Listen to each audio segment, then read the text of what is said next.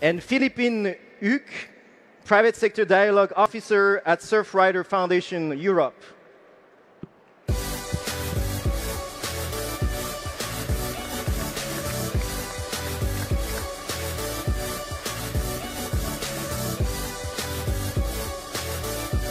And Marina Rashline, representative of GDI. So GDI, you all know what GDI means. It means Joint European Disruptive Initiative.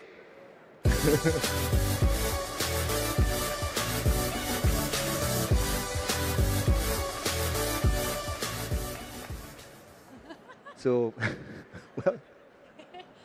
We are happy to be here. Yes. Right, so thanks a lot for joining me. So I'll start maybe with a question for Laurence. So you are with BNP Paribas, a global bank, and one might wonder, why is BNP Paribas interested in the ocean, and what is the role that you see for BNP in addressing the ocean challenges that Ambassador Peter Thompson has set for us?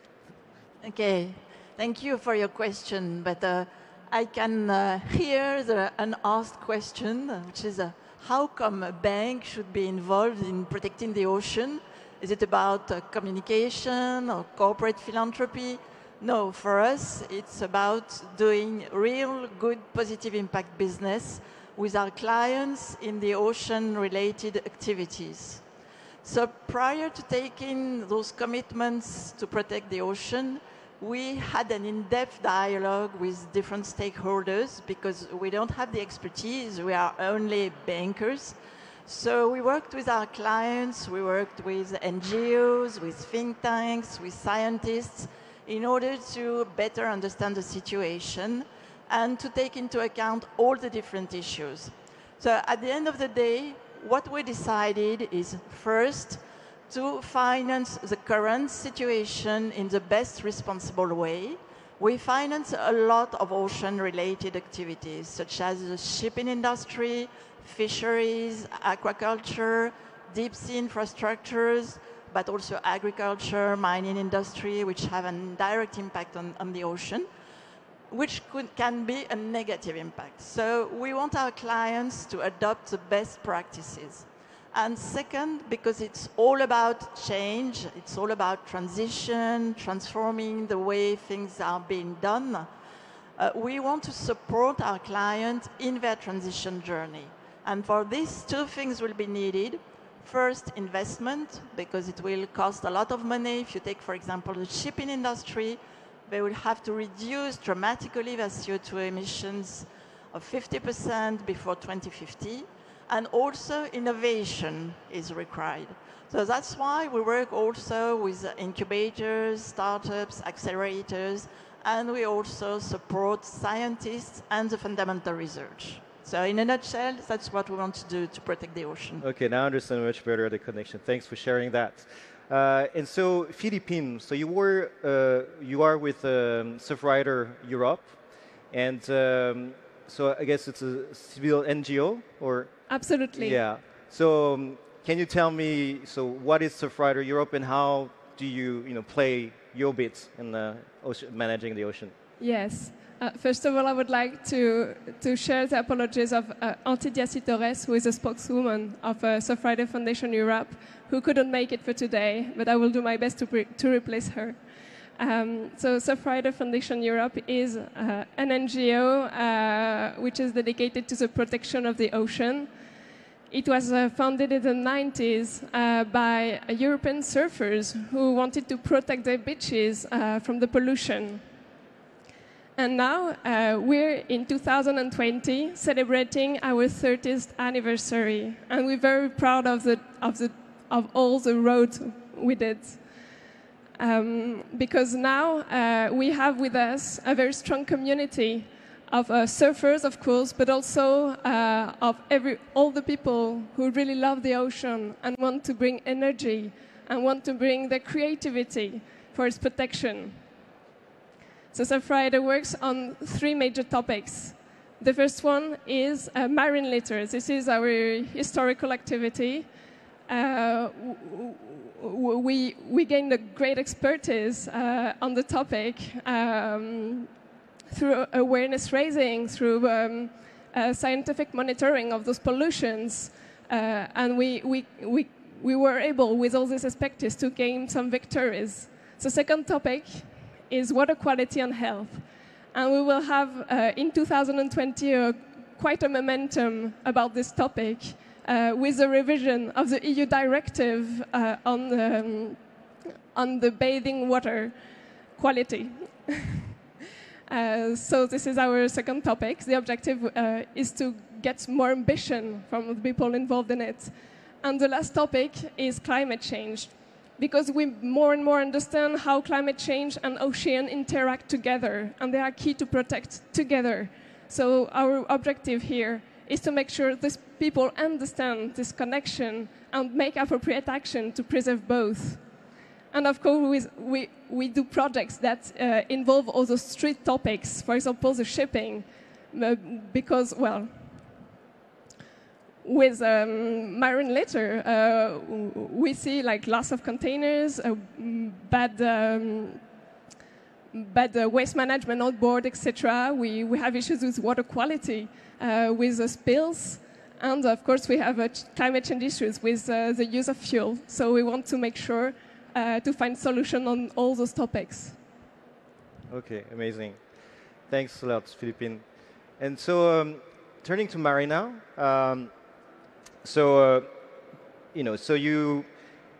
We think we know what JEDI is, but in fact, we don't really know. So I guess you were going to explain to us what it is and how you are leveraging, creating this initiative to leverage collective intelligence to solve the problems of planet, including the ocean.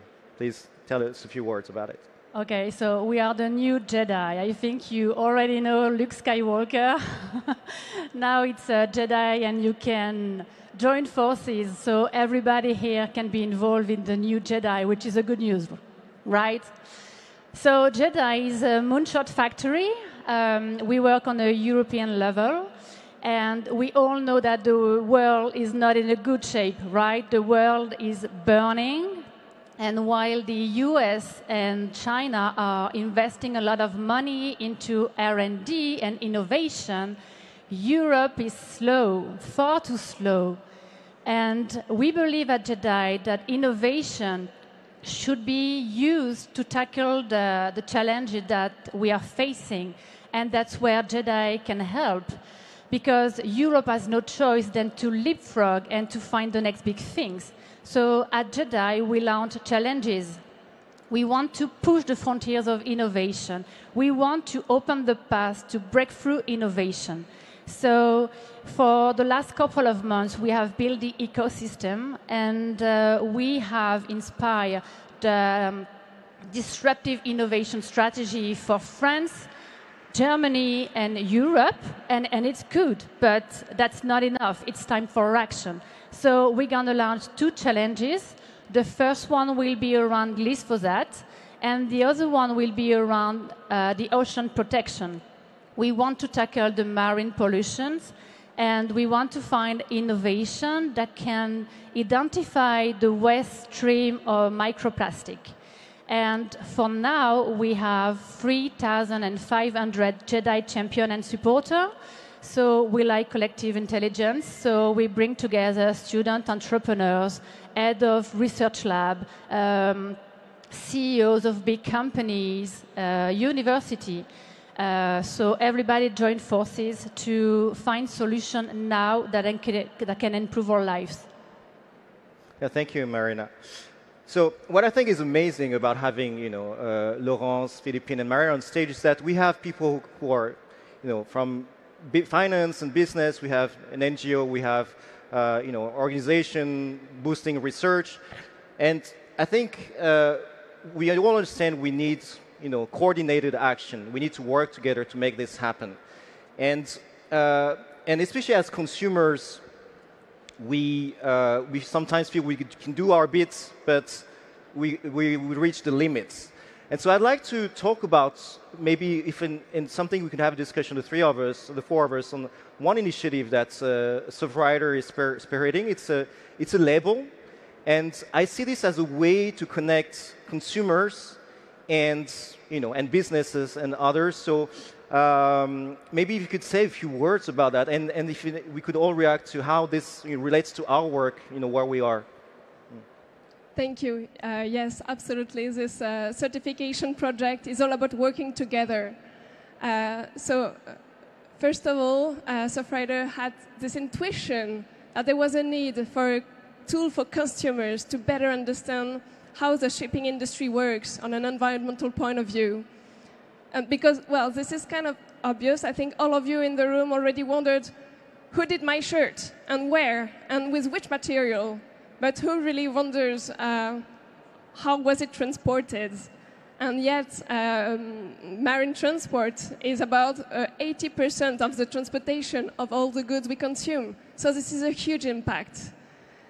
So, well, actually, this is also comprehensible that the consumer doesn't really have the tool to really understand all those impacts, because what happens on the sea is very far from us. It's very mysterious in a certain way, and we don't really know what happens here. So, well, our objective is to close that gap. And so we decided, we thought maybe the best tool for that was a certification, because the magic of a certification brings some information from the industrial into the market, to the final consumer. So this is what we wanted to do. But what will you certificate? What would you certify? Sorry? What will you certify? That's a good question. So the first basis is to work with ship owners, okay, to get some information on what happens on board, what is the process, how do they manage the waste, and how do they recycle their ships.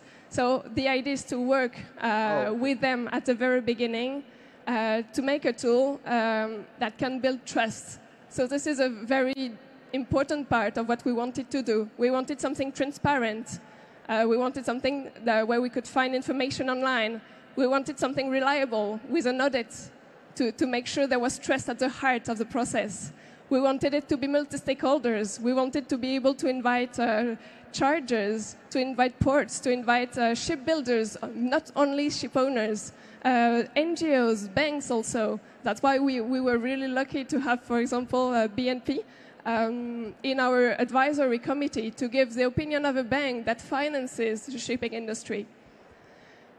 But to that, so I understand it's not just going to be about certifying that the ship is zero emissions or things like that. It's all going to be much more than this and include the fact that it's not going to release gas or oil in the environment, and it's so that's a much broader approach of this certificate. That's I understand. Yes, so okay. Our objective was also to find a tool that would not only address CO2 emissions. I mean, this is an absolutely fundamental topic to address. That will be part of it. Of course, okay, of course, this is like a basis. But we want to make sure that there are also other topics that are involved. For example, the protection of the biodiversity, ship recycling, sulfur emissions, waste management on board, because those topics are not really existing tool, actually. They don't really have a room now. But how will the consumer see it? Because is it be like on the shirt that I buy that has been shipped, you can see, you can trace the fact, find the fact that it was transported by a certified, certified by whatever Surfrider, shipping label, good shipping label, whatever the name was going to be. Actually, 2 years ago, we organized a vast consultation called Voice for the Ocean in order to better understand how the European citizens saw the best priorities to protect the ocean. And guess what? The third result was about shipping. So, well, it confirmed that there was a mature interest of the European citizens to get more information about these issues. They wanted to know more. So the idea is, for the very beginning, to work on the questionnaire, to do a questionnaire which is adequate for EU ship owners. But the second part will be to work with chargers, so with the brands, actually, that sell products, and to work with them to better understand how we should communicate the performance to the final consumer. Should it be an app? Should it be a logo on pack? Should it be something else? I don't know, information into the store? well, we have a lot of interrogation about that. Okay, but we see the direction you're taking. And so now that we understand the tool and we see how it connects to the consumer, so the consumer will be able to decide, I'd be interested to learn how this connects to financiers like BNP. Are you going to finance only shipping, shippers that maritime, the maritime industry that complies with this label are certified, or what is the impact that this is going to be on the way you operate? Well, I think it's a very promising initiative because, as you mentioned, not finance in the shipping industry is not an option. It's critical for us. Each time you order a good on Amazon, it's transported by ship. So the idea is not to only select the most responsible players, is to have the whole industry moving forward, transforming itself and transitioning. So it's very important to have the ship owners, the ports, and everybody around the table in this discussion, because we want to achieve something which is feasible. So that's the idea, is to really have the whole industry transition. That's why we need financial support, and we can really have a lever of influence. Okay, no, thanks for sharing that. And so now I'd like to go back maybe to the innovation angle. And you mentioned the word moonshots, and so we have some example of some moonshots. And I'd like to hear, this discussion is about how we achieve a broader impact, a system level impact. And maybe if you can give an example of a moonshot, that what you're trying to create for ocean that has worked, and why how this model can be relevant for what we want to do.